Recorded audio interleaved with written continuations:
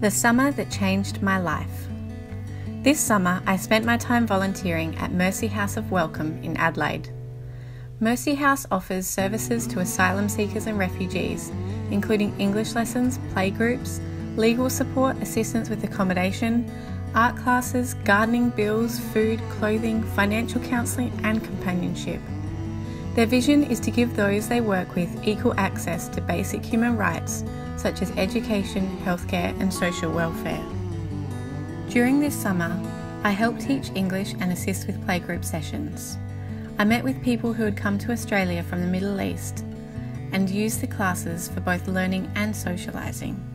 Though there was a language barrier, we were able to have many laughs during this experience and began to forge strong friendships too. On a very hot 42-degree day, a woman had arrived at Mercy House. I was introduced to her and her sons on my arrival. As I sat down, Meredith, one of the coordinators, came to talk to me about the woman and her two boys.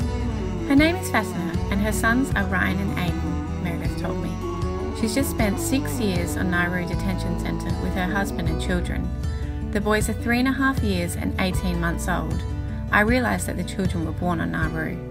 She doesn't have her licence but can drive well, so we're going to start by helping her with her driving test. I asked Meredith how Fatima was getting home that day and offered to give her a lift. It's far too hot to walk, I explained, and it was, especially for her boys. I explained to Fatima that I could drive her home and she gratefully accepted. We loaded our belongings into the car and strapped in all the children. On the drive to her home, she told me many details of her time on Nauru and how difficult it had been there, particularly bringing up 2 children in such an environment. She also explained to me that both her children had seen a child psychologist, both on Nauru and when they'd arrived in Australia. Ryan is very naughty, she told me. He never sits still and always hurts his brother and shouts. She went on, the doctor says he should be outside more. He has too much energy. I hadn't had any experience with children like Ryan before, so I felt at a loss for what to say. I just listened. We arrived at her home and I helped her inside, carrying the youngest, Aiden, on my hip. I handed him over to her, we hugged and she thanked me. I would return again to Mercy House on Wednesday morning and had offered to pick up Fatima and her children as it was to be hot once again. This would become a regular schedule of me picking her up and dropping her home. I helped Fatima with things like food, clothing and furniture for her home and family.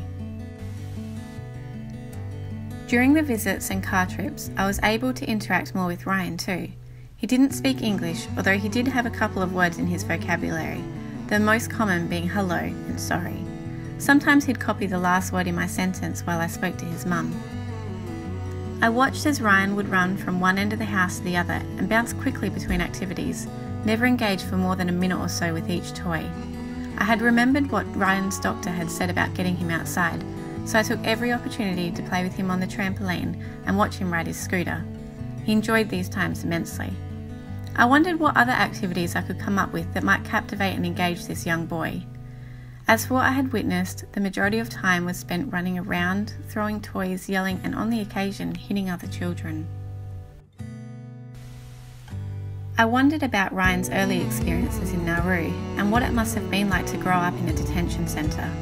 I thought about my own children's early experiences and the differences based simply on being born in one place versus another. After thinking about Ryan a weekend, on Monday I approached Emma, the Mercy House coordinator, and asked what she thought about Ryan's behaviour. He's a refugee child who displays very typical behaviour for a child who has spent that amount of time in a refugee camp such as Nauru, she explained in a very matter-of-fact way. It usually comes from either having to fight for anything you want at the camp or witnessing violence, or both. Emma explained that perhaps Ryan always had to fight for the things he wanted to play with, and that might explain why he was so protective of his toys. She also explained that if Ryan had witnessed violence, that he may just be replicating what he'd grown up with, and that behaviour was considered normal, even with Fatima's gentle attempts to deter and discourage any hitting or aggressive behaviour, which seemed to result from jealousy or frustration. Every bit of energy was given to making the family feel welcome at Mercy House, particularly for Ryan. I witnessed the ways in which the staff would make him feel included through various activities and play. Catering to his needs, they would take him outside for soccer and eventually returning indoors to a calmer environment for fruit and water. Ryan was calm after being outdoors, when he'd become physically exhausted or when he'd found an activity that truly captivated him, like building with Lego.